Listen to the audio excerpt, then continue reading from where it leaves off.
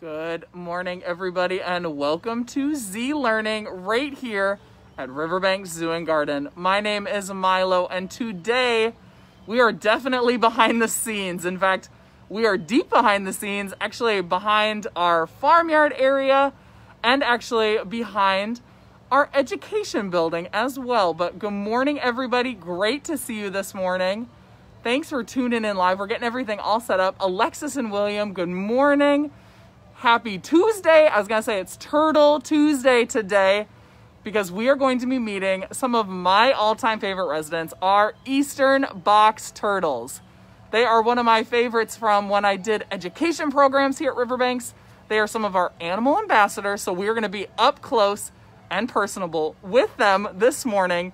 In fact, they're hanging out right at my feet right now. So good morning, everybody. I also have to mention, you notice everything is a little backwards, but these are our new masks here at Riverbank Zoo and Garden, of course. They've been just issued to all of our different staff members. So you're going to start to see all of our friendly, familiar faces with our branded out masks. So I figured I'd wear them this morning for Z Learning. But hello, everybody. Anna, Sarah Grace, Zoe, Joshua. Good morning. It is so great to see all of you tuning in live, and good morning to River and Meadow too. I'm glad that you were here at the zoo yesterday. You got to come in person, but you're tuning in virtually today, which is so much fun for us to share. So let's go ahead and get to it. I know yesterday we spent a whole lot of time talking and kind of saved the animals for the end. Today, we're going to jump right into the animals right away. So start sending in those questions all about Eastern box turtles, and let's go ahead and meet them. Like I said, we are behind the scenes here. Let me go ahead and kind of scooch, get a little bit more comfy. I'm actually sitting down with our box turtle friends this morning, and they are hanging out right here. Now, the individual that we're looking at right now, his name is Spanky. We have 3 different box turtles that are joining us. Buckwheat's hanging out over here, getting a good view here quick. Joyce, I am so excited that you're excited for turtles because I sure am too. And Spanky's right over here again.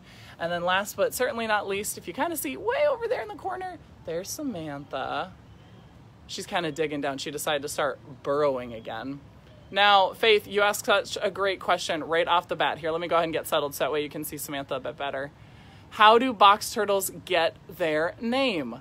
Well, box turtles actually have a really unique ability as a turtle. Not only can they pull their heads into their shell and their feet into their shell, but they actually can close that shell, kind of like a box, you could say.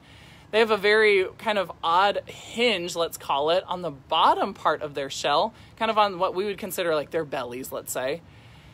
But underneath on that plastron, they actually have a hinge that allows them to close it shut like a box, which is how they get their name. Now, Joyce, you were wondering about Spanky. Spanky does look a little bit different, and we're going to talk a bit more about Spanky a little bit later. But before we do so, let's go ahead and zoom back here. It's breakfast time. So we have breakfast is served for all 3 of these box turtles. Our animal ambassador keepers went ahead and prepped this. So shout out to Caitlin. Thanks so much for getting this all set and ready for us this morning. We have a mix of carrots and apples and lettuce.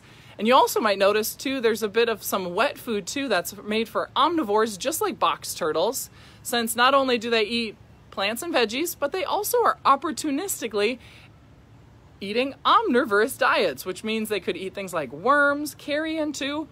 In fact, this little dish right here is actually specifically for Spanky. So let's go ahead and kind of settle it on down in. This is Spanky right here. We're going to get a real nice close look at him. Take a look at those eyes. What a sweetie. Now, Spanky has a very important message and story to share with all of us, but I want to get his food all settled first. That way he can go ahead and start eating while we get breakfast served for everybody else as well. But take a look at those red eyes. You see those beautiful yellow markings too. That is what box turtles are definitely famous for, those unique colorations. Here, let's go ahead and get the rest of breakfast served. So that way there's good sharing that's going on. So that way everyone's getting plenty of breakfast. But those of you who are wondering what's kind of the average lifespan for a box turtle, let's go ahead and get Buckwheat out here just for a second. Make sure that, there we go, that she knows that it's breakfast time too. But our box turtles right here at Riverbanks range anywhere from about 25 years old to 30 years old. And this is a pretty long time. I mean, they are some older individuals. They've been here for a good chunk of time of their lives here as animal ambassadors. But box turtles actually have been known to live over 100 years old. Holy smokes. Who just mentioned that? Anna. You're right. We did get a donation. We got a $25 donation. We had our first one for the day. Thank you, whoever donated. I'm trying to scroll through past all these. Oh, it's Daniel. Daniel, thanks so much for donating. There's so many different questions that were coming through. I almost missed it. Thank you so much for supporting Riverbanks. But box turtles just like these are actually very long-lived individuals. So right now, all three of our individuals are pretty average age. Ooh, Buckwheat doesn't seem like she's really into breakfast this morning. She's gonna go off and do whatever she wants instead. But eastern box turtles are actually native right here to the United States. In fact, I've been noticing a couple of different comments come through. Y'all have been finding them in your backyards. We share habitat with them. In fact, there's quite a different variety of box turtles all around the United States. But here in South Carolina, we have the eastern box turtles, which is just like these individuals we're looking at here. But Buckwheat seems to be ignoring this beautiful breakfast. Let's go ahead and turn Buckwheat around, and maybe somebody might want to dig on into that lettuce, carrots. They kind of have a sprinkling of different vitamins and minerals too. Oh, maybe, oh, somebody might be a little bit more interested. We might have to let Samantha know that she's missing out on breakfast here as well. Keep these great questions coming. Oh, Sarah wants to know, where are the box turtles located in the zoo? Well, these three individuals actually live entirely behind the scenes. They're our animal ambassadors, which means that they are active members of education programs or guest engagement activities too. So you might see them for an encounter.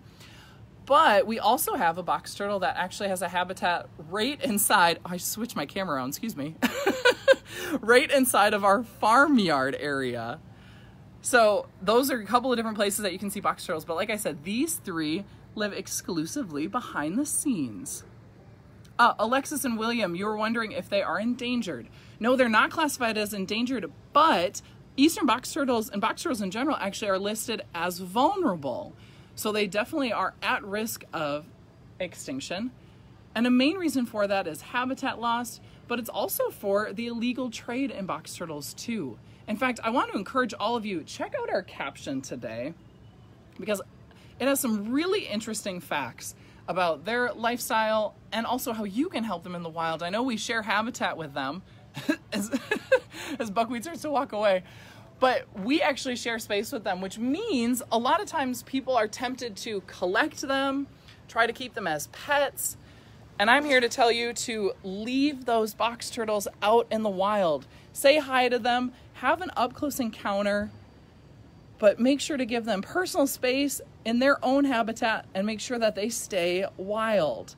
In fact, if you check out our caption, box turtles are very unique in the sense that they have a very limited home range. In fact, their entire lives are usually spent in an area about the size of 1/4 of an acre. It's really not that big. In fact, it's probably about 750 feet in diameter, you could say, if that gives you a little bit better idea of size. So moving them from their home is very detrimental to them. They want to be in those home ranges. They know the lay of the land. They know where to find food in those areas and how to thrive.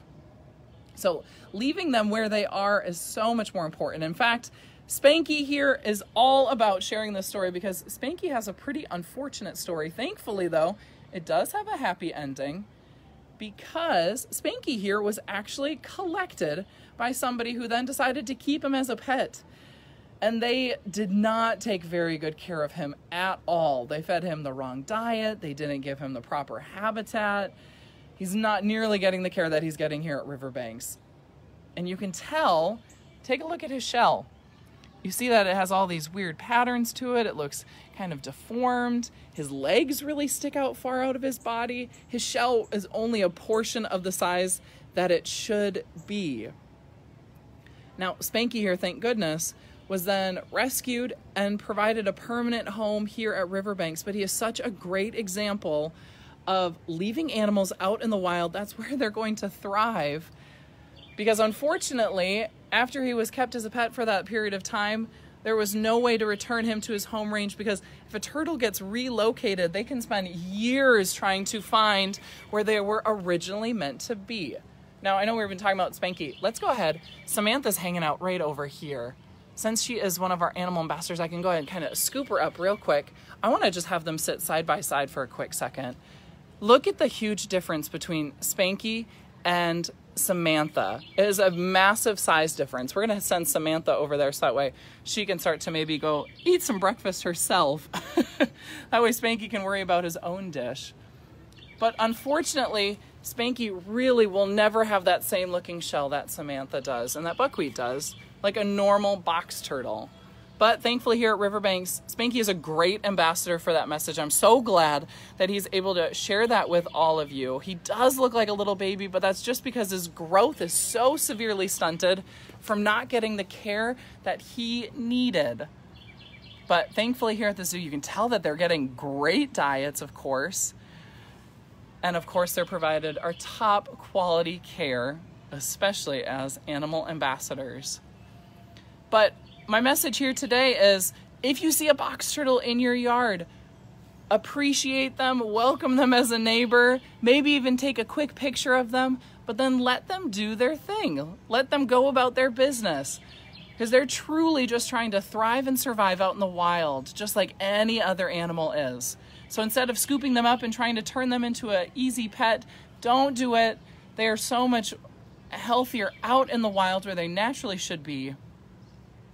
And that also goes for any time that you might see a turtle crossing the road. How many of you out there actually have seen a turtle cross the road before? Maybe on a busy highway, maybe on a neighborhood road you've seen it. Now, all too often people like to help save those individuals, which is so admirable. It's a great way to be a wildlife hero. But here's the deal. This is the right way to do it. Whatever direction they are going, move them across the road in that direction, and then just simply leave them on the other side of the road. Turtles know what they're doing. They have great internal GPS, as you could say, and they aren't lost, I promise.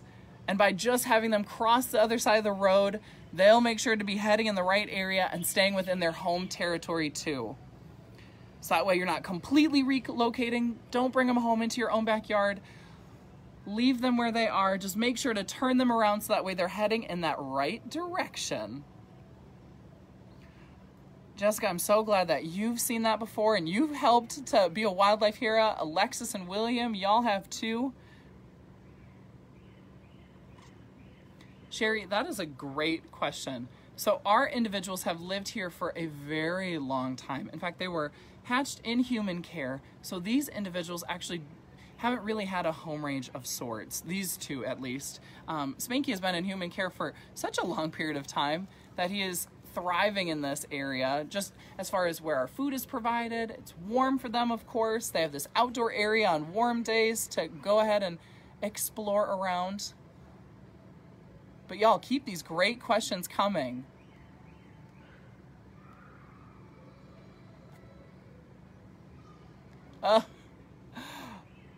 Oh, and I love to hear that your mama saved so many turtles. That is amazing.